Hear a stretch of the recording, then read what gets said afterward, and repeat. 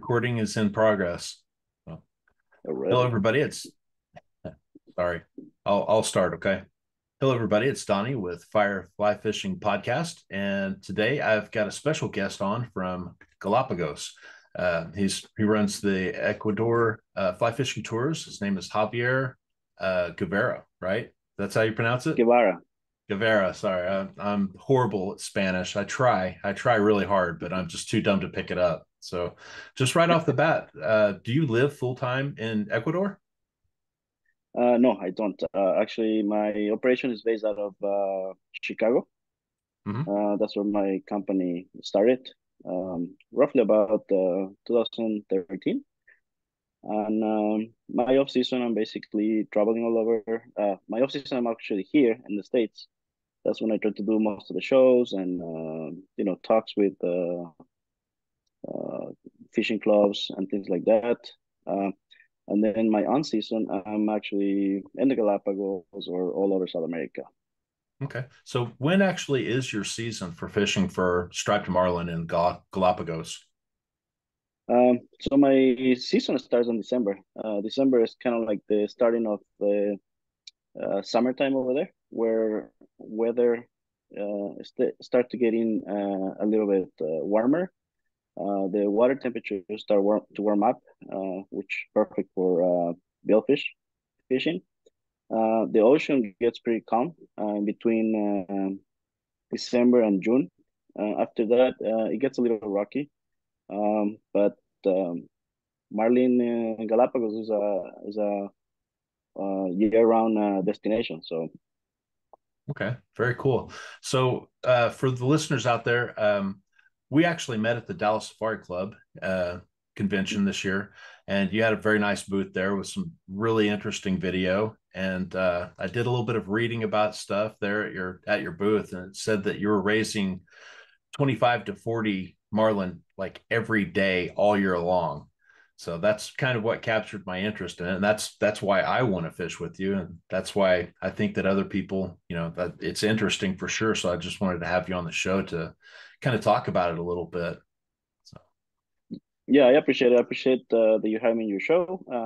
It was great meeting you in the Safari Club Dallas show. Yes, that's true. The Galapagos is a very special place. An average day of fishing there is we can definitely raise between 20 to 40 plus fish a day. Now those most of those fish are well over 200 pounds with a good average of 230 250 pounds. So they are pretty big striped marlins. I know there's a lot of locations in the world that you can catch them in big numbers also, but I will say the Galapagos definitely has some of the biggest striped marlin there is. We had a lot of clients from the States that visit other locations, and they were very surprised the size of the marlin that we have and the numbers, of course. yeah, for sure. And it's one of those locations that it's a national reserve, right? So it's very limited to how many boats can actually operate there and how many people can actually fish it at one time, correct? Yeah, that's correct. It's a national park. It's a protected area. Actually, we just months ago we celebrated the expansion of the marine reserve, which it connects all the way to the isla of Cocos in Costa Rica, which it'll protect a lot of the species that are migrating back and forward to the island. So yes, there's only few boats in the Galapagos that can actually do. They call it pesca vivencial, which for us kind of translates in the States to be a sport fishing, but um, it's a way of putting conservation with fishing together in the Galapagos. And there's only a handful of boats that can do the activity in the islands also. Okay. So is it mainly catch and release then, or is there some taking of fish, or how does that work? So with marlin, it's all catch and release. We do believe in conservation definitely, and now we do have some bycatch fish, which is mahi mahi and yellowfin tuna. Those we can definitely keep up to, if I'm not wrong, is maybe 20 pounds. I'm not too sure about it, but you can definitely take a few pieces back home. Sometimes we catch a nice mahi or nice yellowfin tuna, and we have for lunch. Yeah. Yeah. Very cool. I love that. So not Yes. necessarily going out and coming back with limits. I'm not really. You get four people on a boat, they can take a lot of fish back. But yeah, to take something back and whack it on the head, and have it for lunch or dinner that night, I really enjoy that a lot. So, walk me through the process of actually getting to the Galapagos. Is that difficult? No, no, at all. A lot of people think that it's a long way to the Galapagos, but in reality, for most of the places and the international airports, for example, Fort Worth, Dallas, Miami, from there, usually it's about a 4.5 to 5 hour flight to Quito, Ecuador, which is the capital. Um, and in our trips, we include an overnight in Quito, which is a beautiful city to see. Of course, it's part of the UNESCO heritage. So there's a lot of beautiful, beautiful things to see there. And next day, we take a commercial plane all the way to the Galapagos, and it's about an hour and 45 minute flight to San Cristobal Island. From there, your hotel is 5 minutes away from the airport, and the beautiful thing of Galapagos is that everything is almost in walking distance. So, Very cool. So, whenever you get to Quito, how safe is that for people that have never been there before? um, I would say Quito is very safe. Definitely, like any country in the world, especially in South America, you have to be careful where you are. I mean, here in Chicago, we have to be careful where we go. So I would say it's not different than that. You always have to be aware, and our trips are always accompanied by me from the beginning to the end of the trip. So you're never alone. Um, Same time when you do sightseeing in Quito, like I mentioned before, it's a beautiful place to see. One of the things in the middle of the world where on one side of the line for example, they do an experiment there where they have a sink that they move on the right side of the line, and the water will go this way, and they move it on the other side of the line, and then water goes on the other side, the other way, the other direction. So pretty cool stuff. Those are Yes. all guided tours that we offer. The same from the beginning to the end. There's always somebody with our clients. What a cool thing. You're right there on the equator. That's correct. Yeah. So that's Very that's probably special. the name of the country. I'm so stupid. I'm sorry. No, it's there's a lot of beautiful, beautiful things to see in Ecuador, Malta. Yeah. For sure. And that's so much more accessible. I find that if you actually have somebody there that you're kind of under their care because they know, hey, probably shouldn't go to this place over here. It's kind of dangerous, but we're safe over here, right? And if that's you, then that makes me feel a lot more comfortable with that. Right. Yeah, that's So correct. The trips are always with a host. Um, and in case the host is not available, there's always going to be a guide with you. So you will never be alone.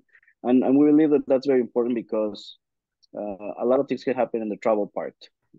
Taking the planes, baggage issues. Well, there's nameless things that can happen in traveling, but when you have somebody local that knows how to deal with those experiences, it makes everything better for sure.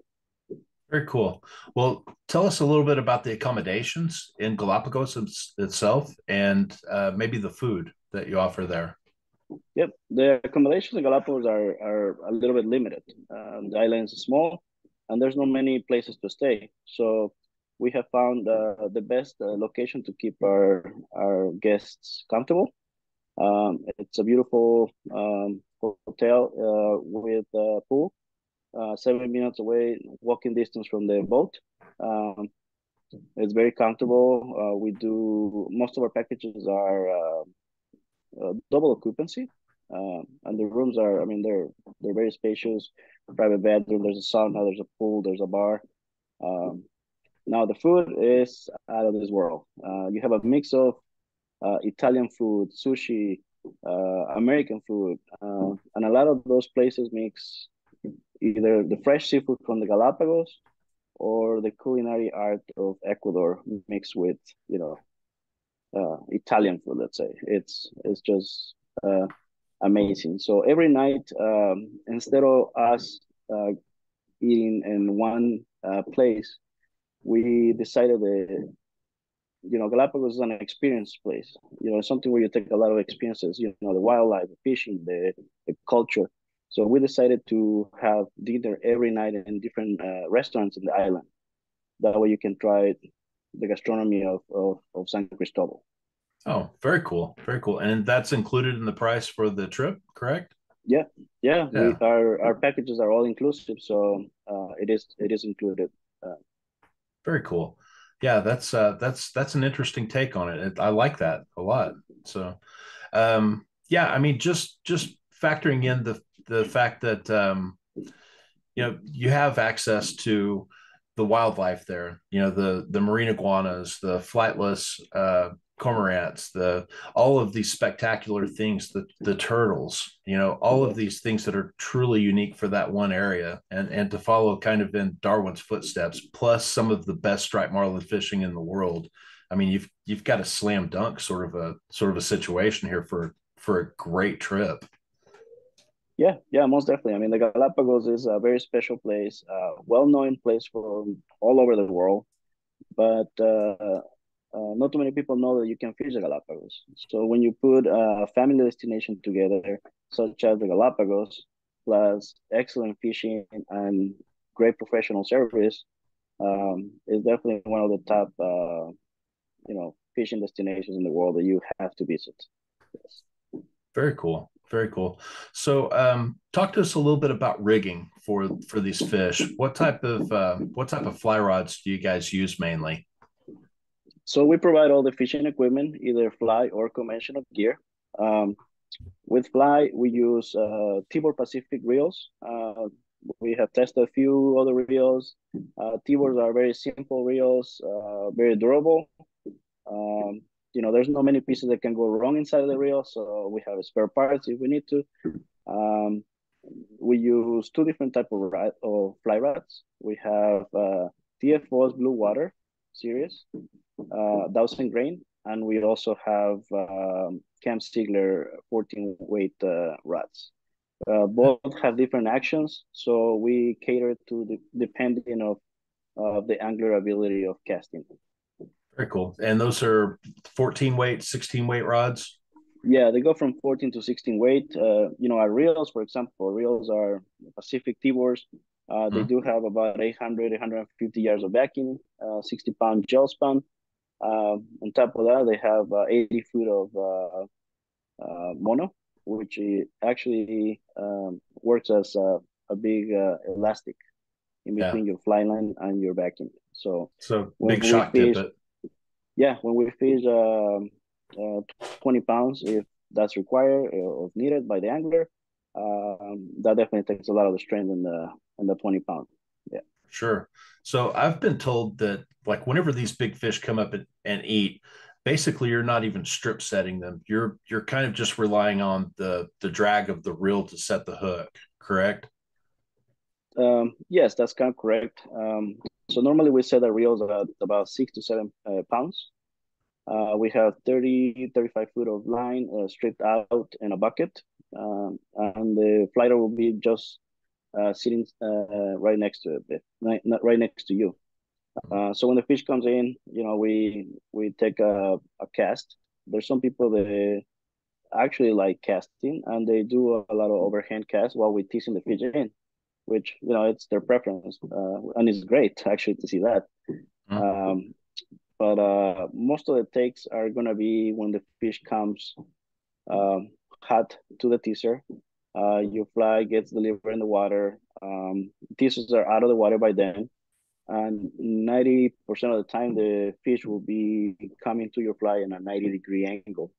So when that happens, they grab the fly and turn around and start going the opposite way of the boat.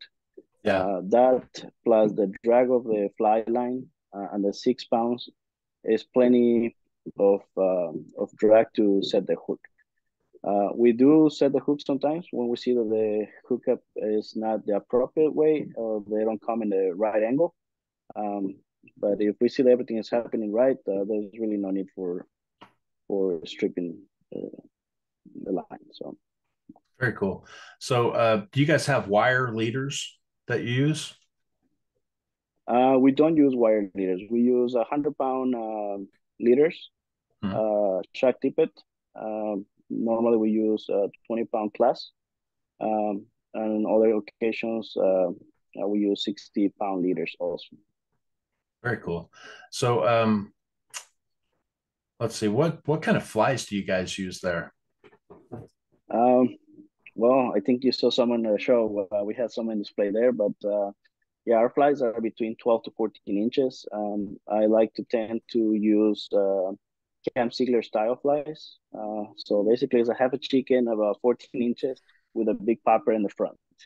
Very cool. Um, and the other fly that I like to use is more like a bait imitation fly, just pure flash, which it looks more like a sardine or a ballyhoo in the water.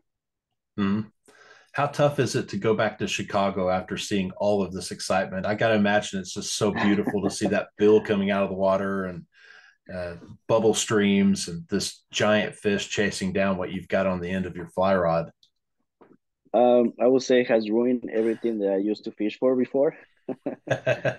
When you see these, 250 pound fish coming in the water with the mouth open and the surface and grabbing your fly like you're stripping for, smallmouth, let's say with poppers. Yeah. So just imagine, the excitement there is to see a smallmouth hitting your popper fly on the surface. Now you have this big 200 plus pound fish coming out of the water and grabbing your popper. It's amazing. So yeah, it's difficult. When I'm in Chicago, I tend not to do much fishing. Although I do have a raft and we do some smallmouth around here. But yeah, it has definitely ruined my other type of fishing experiences. I can imagine. So, I'm sold. I can't wait to do this. I want to go there like tomorrow. Of course, I can't because I've got other obligations. But as soon as I can, I will be there. So, Yeah, I mean, um, more definitely. so you have a couple of other excursions that you offer. Can you talk a little bit about that? Yeah. We based on the demand of our clients, we used to be focused more in Ecuador when the company started. But a lot of our clients are repeated clients, and they're like, well, what do you have anything in Colombia or peacock bass or golden dorado or Patagonia? And so we start getting partnerships with different lodges in South America. Some of them are actually represented by us in the States. We have a lodge in Colombia called Tucunaraya Lodge. We do a lot of peacock bass and payara fishing, which is amazing. And payara is one of those fish that will test your skills for sure. And then we have, we go from the craziness of the jungle to all the way to Patagonia, which is amazing. We have a partner with a lodge called Matapiojo Lodge in Patagonia, Chile, and they actually do have all species of trout, brown, rainbows, and brook trout. So you can definitely get a grand slam there. Hmm. Um, it's a glamping type of style operation, which it was something that caught my eye because it was completely new. You always hear of these beautiful lodges and huge and hotel room like, and this is like a premium safari tent. I mean, it looks like a hotel inside, right in the shorelines of the Futalefu River, which is amazing. You have condors flying all day long. So it was just like the experience was like nothing I ever had before. So we do some also Arapaima in Ecuador, which is a project that we're working on right now. Uh, Again, Arapaima is a huge freshwater fish. It can range from 200 to 400 plus pounds. It's very aggressive. It jumps like a tarpon. So when you have a fish like that, it's just, on your bucket list for sure. So, For sure. And so beautiful too. The red on their oh tails yeah, is really it's striking. So yeah, yeah, I would like to experience that at some point too. So keep us informed about the development of that project for sure. And whenever you're ready to push forward with it, I'm ready to do that. So let's do it. very cool, man. Well, hey, I think that we're going to go ahead and end right there. That's lots of information for folks. How could people get a hold of you if they decided they wanted to go experience some of this fine fishing? We are in all the social media platforms. Instagram, Facebook, YouTube under Ecuador Fly Fishing Tours. You can also contact us via web, Ecuador, ECUADOR, flyfishingtours.com. And feel free to just send us a message on any of the platforms, social media, and we'll be answering your questions right away. Very cool. Very cool. Is there anything that I should have asked that I didn't? Oh, I'm not sure. That's always a showstopper right there. That's a kind of a setup Uh, question. I apologize about that if I ambushed you with that. But I just like to give you one last chance to, if there's anything that's important that I missed that you can think of. No pressure. I would like to, speak about the Galapagos a bit because, again, it's not just a fishing tour. Like most of the fishing tours available nowadays, it is one of those places where you can take your family, your children. Um, Sometimes all of them fish. Like we had a friend of ours came from Montana with his 5 children, and all 5 children got a marlin in the day.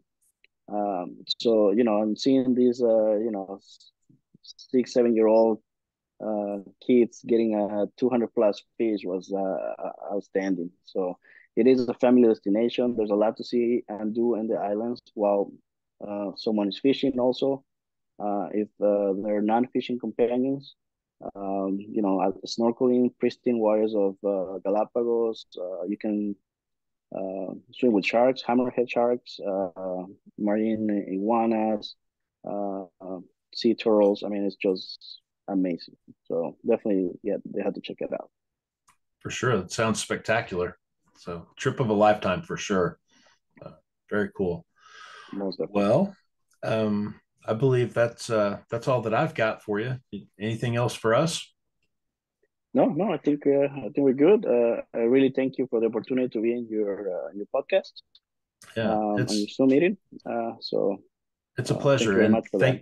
thank you for being with us, and thanks for agreeing to come on this little show. But I think that you're headed to great places, and I think that you've got a really good operation, and that your future's bright for sure. So, and it was such a pleasure to be able to meet you and talk with you for the short amount of time that we actually got to speak there at the show. You got overwhelmed with business rather quickly, so. Man, I look forward to speaking with you in the future, and I hope to be able to fish with you. Thank you very much. I appreciate your kind words, and I hope to fish with you also. Yeah, man. Well, that's it for us. This is Donnie with the Fly Fishing Podcast, and hope to see you in the future. Cheers. Cheers. All right. I'm going to